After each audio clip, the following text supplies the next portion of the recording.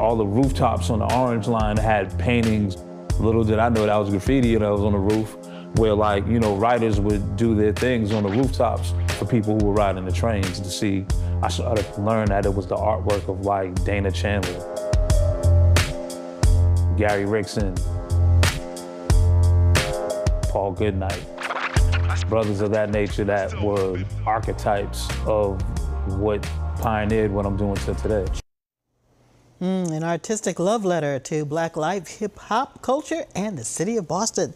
And we're joined today by Rob Gibbs, the artist known as Problak, and Jessica Estelle Huggins, co-producer of the documentary. It's called The Mural Master. Welcome to you both. So there are many incredible murals throughout the city by a number of artists. Jessica, what made you choose Problak as the subject of your documentary? Well, Karen, thank you so much for having us on the show.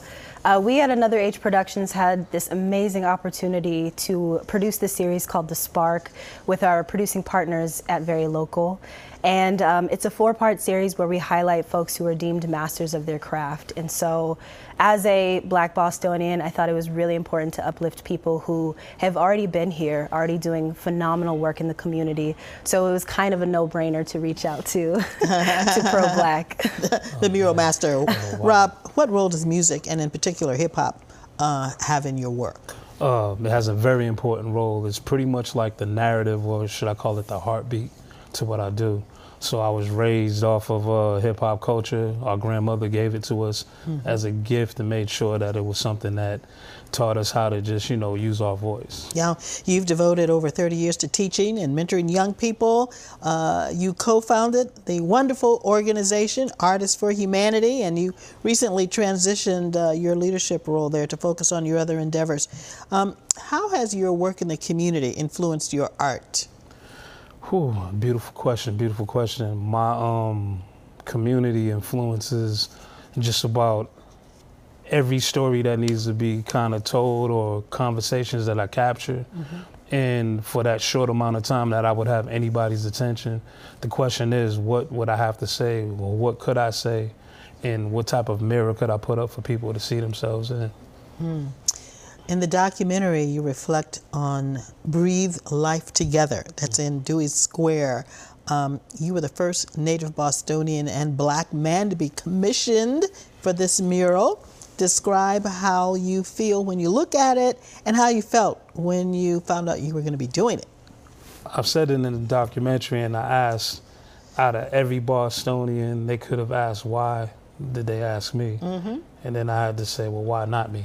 It's been a long time that a lot of folks have spoke about that wall, and to put an image up there that just showed people with a heart of Boston is that, you know, the image, the welcome, the representation, all that mattered when we had put it up on the wall. So when I look at it, I feel like, wow, we got one. Okay, and I see Jessica nodding over there. What's the significance of Breathe Life Together for you?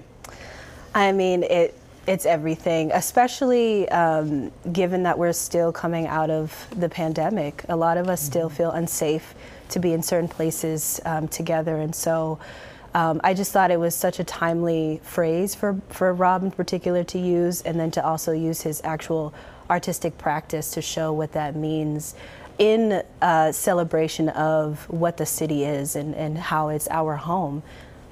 You know, as I drive through the city in recent years, I've noticed all of the increase in public art, and public art featuring a diverse community. What does that mean for you? How do you think that adds to the fabric of what a city is all about? It lets folks know who's here.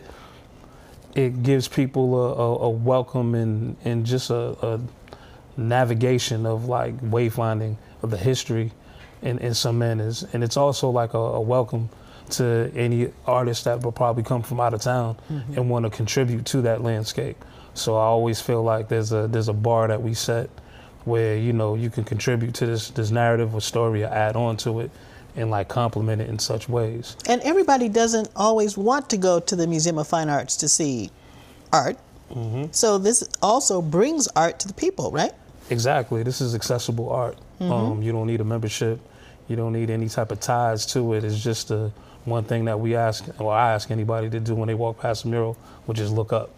And if you're looking up from a time that, we all looking down at our phones and just kind of caught up, I felt like we did our job when that happens. Okay. Well, it's so nice having you here. Thank you for having us. And having a chance to meet you. Thank you so much, Karen.